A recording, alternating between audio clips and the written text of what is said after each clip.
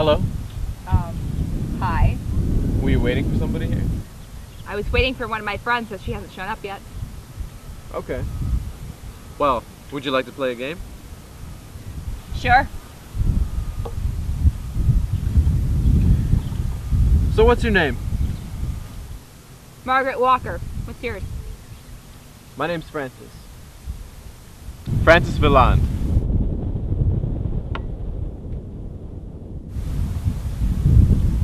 So tell me, Margaret, do you believe in demons? No. Why would I? Well, I'll tell you what. How about the winner of this game decides if demons are real or not? Fine with me. All right then.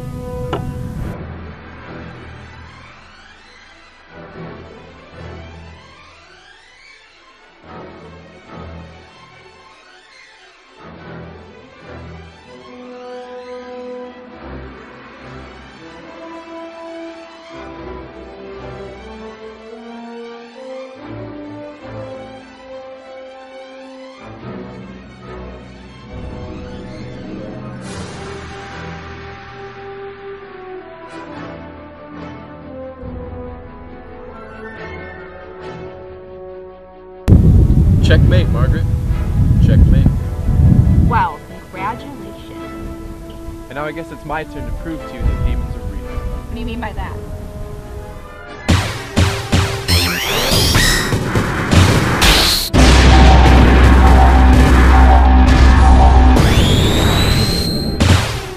Ah! What the hell is this?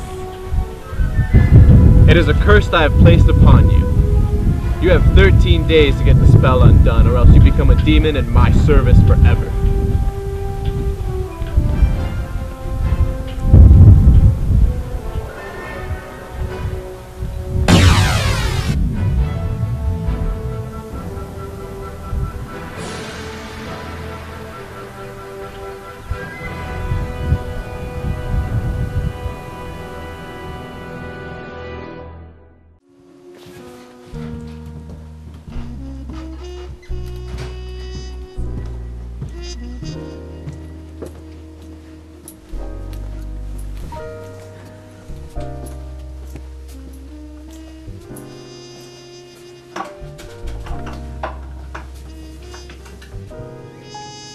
The usual? Yeah.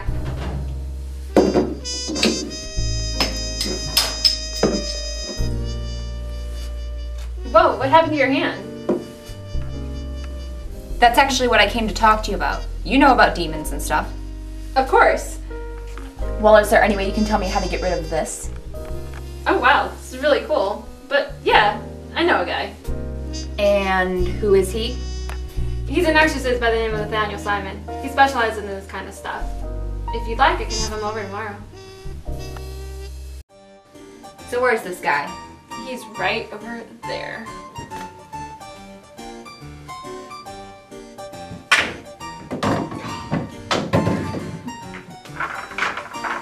Are you Nathaniel Simon? Depends on who's asking. I'm told you could help me with this problem. I was cursed by a demon and... And how much money do you have? I think I'm in a bank in Sweden. Forget it. I'm not going to take some job because you scraped together some petty cash for me to go risking my life, getting killed because you did something stupid. How do you know I did something stupid? Let me put it this way. Nobody gets cursed by a demon unless they're an idiot. Well, will you at least listen to what I have to say? Talk all you want. Doesn't mean I'm going to listen. I was playing chess in the park one day and this guy challenged me. And I accepted, Yep. but I lost. And then this thing showed up on my hand. Yep, of course. And, what was his name, by any chance? Frankie, Francis, something like that. Seriously? Yeah. Anything less pulled off the top of your head? Like what, Steve? No, it definitely started with an F. I'm pretty sure it was Francis. Francis? Yes. Any last name?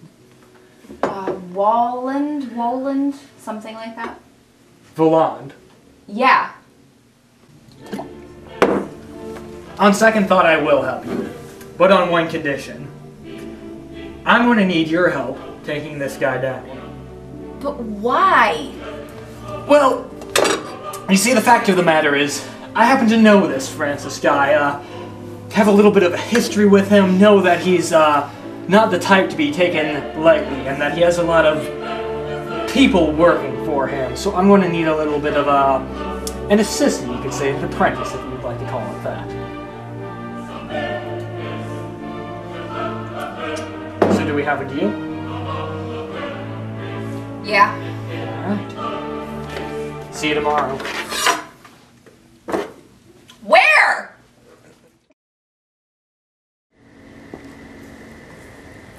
Well, I'm here. Okay, good. Today's your first day of training. What's your name again? Margret Walker. Okay, Margaret. Now we begin. Alright, so we're going to start your training with this. Why do we use old guns like this? Well, basically it's because if you're going to kill a demon, you need to use a silver weapon. So, for example, take a blade like this, made of silver, it's going to kill him pretty easily. Now that... Okay, I'm going to be honest with you here. I'm not the Lone Ranger. I can't just be making silver bullets left and right. That gets pretty expensive. It's just a lot easier to make the little metal balls and fire those, because then I don't have to machine manufacture them and stuff, and then I have to make it count instead of wasting them. So we use those because I'm cheap.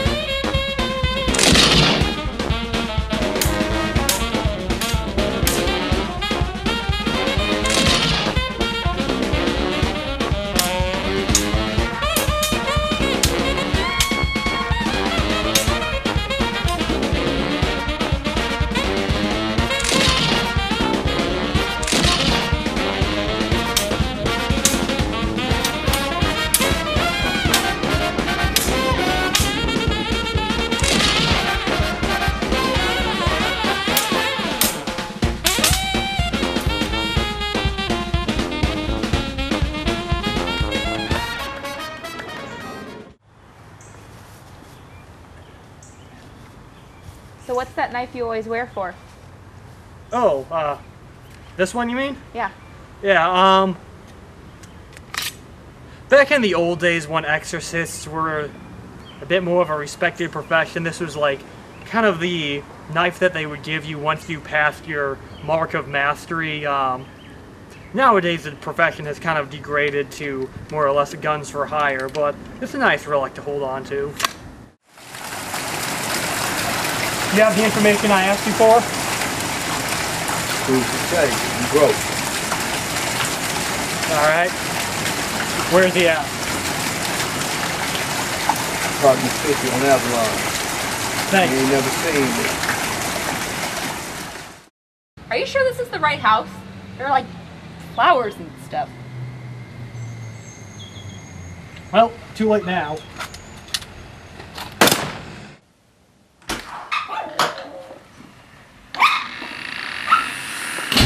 This is the wrong house. I sure hope nobody's home.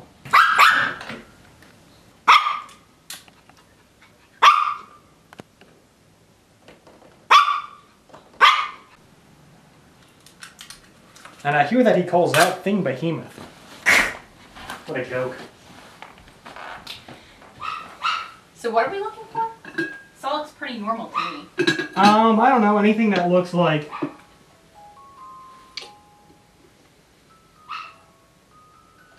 demonic or some type of, I don't know, like ancient scrolls,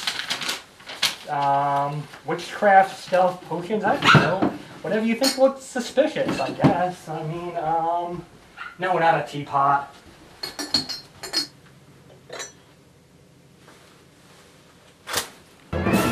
Those are my delicious treats you have there. Take one if you want. 1, for so you're bad luck. 2, for a poltergeist to follow you the rest of your life. And 3 for your soul.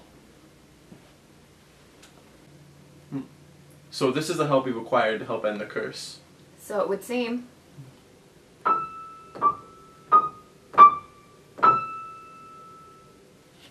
I'm unimpressed. I'll tell you what. Behemoth and I are feeling pretty generous today. So I'm gonna help you out a little bit. Instead of having you running around trying to end this curse by yourself, I'll challenge you directly. So what's the catch? Well, for the opportunity of allowing you to kill me, if you lose the duel, not only will you become a demon, but you will also lose all memories of your human life. Sounds fair enough. On the 13th day of your curse, we will meet at the abandoned factory at 3 p.m. outside of the schoolyard to settle our debt. And Mr. Simon? It might intrigue you to know Krista's still alive, but she works for me now. That's interesting.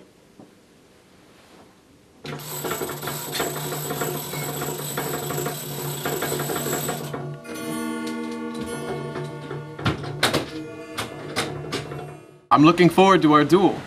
In the meantime, I've left you some things to keep you amused. So who's Krista? Well?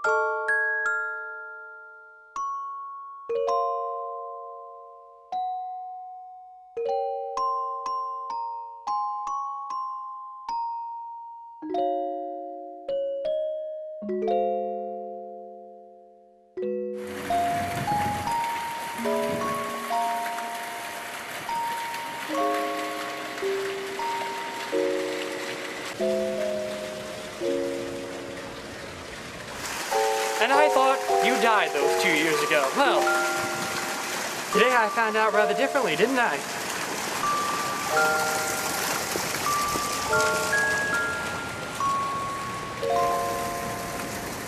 What? Spent all this time and you got nothing to say? Meet me at the bridge 1 hour after your little friend, Margaret, is done with Francis. Well, that's certainly not the reunion I was expecting.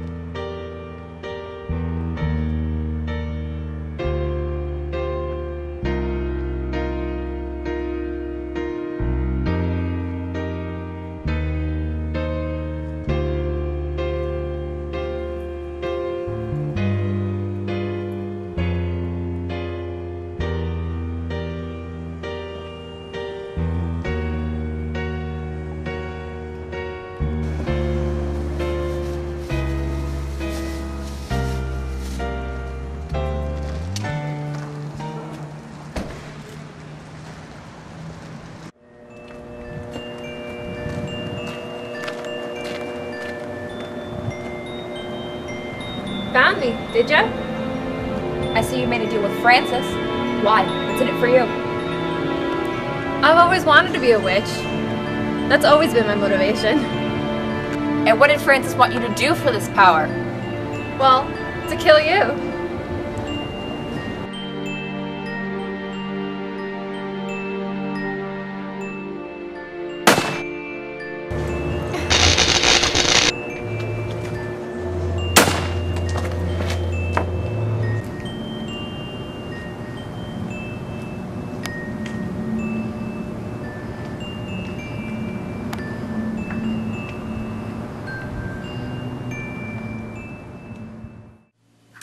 Is it alright for us to be using his bar after we just killed the owner? She's not going to be using it anymore. That's for sure. So, you sure you're ready for tomorrow? No. Well, can't do much about that now, can we?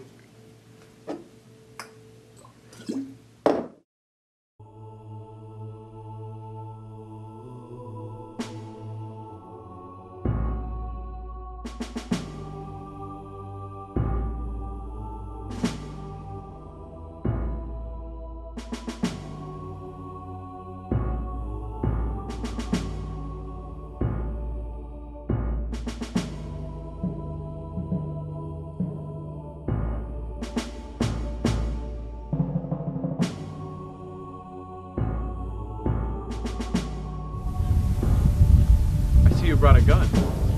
Why? I sense no silver here. That thing will do no harm to me.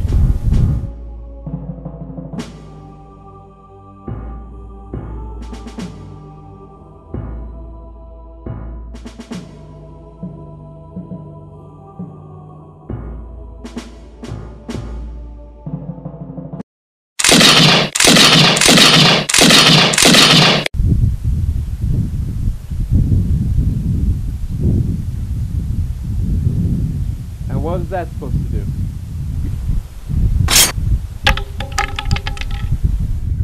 Well, if you're done messing around.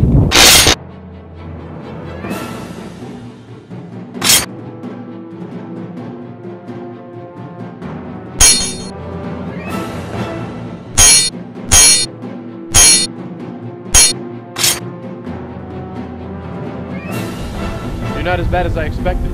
I guess I just won't have to put it back.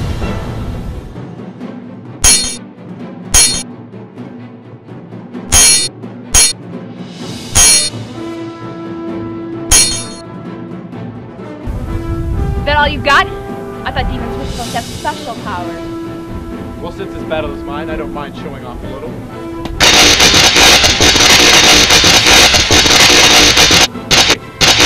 What's going on?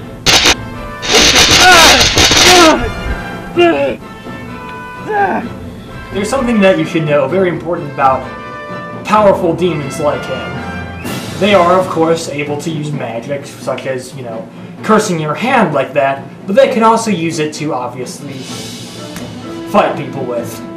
And so, as good as you've shown progress within your time training under me as an apprentice, you aren't really ready to face that. Fortunately for you, I got you a little something. Demons like Francis have 5 magical reservoirs in them. This gun doesn't fire silver bullets. Instead, I've specially made 6 bullets for it that when you shoot him with it in the vital areas, they will destroy them. And the next time that he tries to use magic, if you have successfully destroyed all 5 reservoirs, it will backfire on him.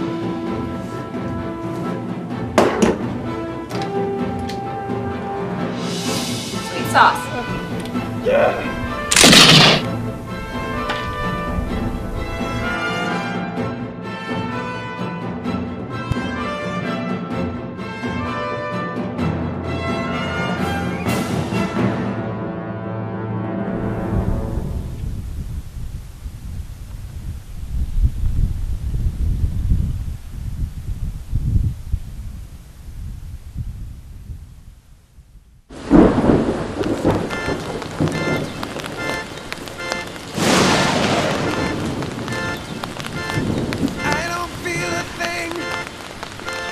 Stop remembering. Days are just like moments. Mother used to say, Margret and Francis are having their fight now. I don't care about that. This is the only fight that matters. Alright then.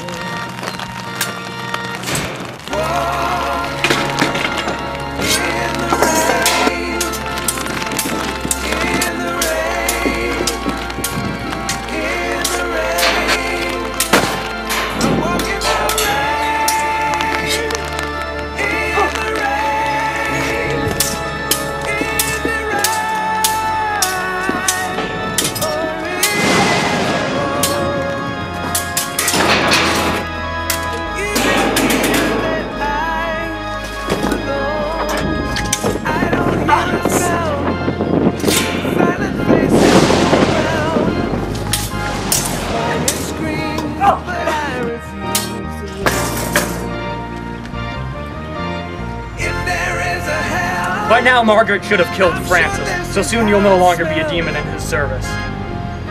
That's where you're wrong, Nathaniel. I wasn't cursed. I joined that side because I wanted to.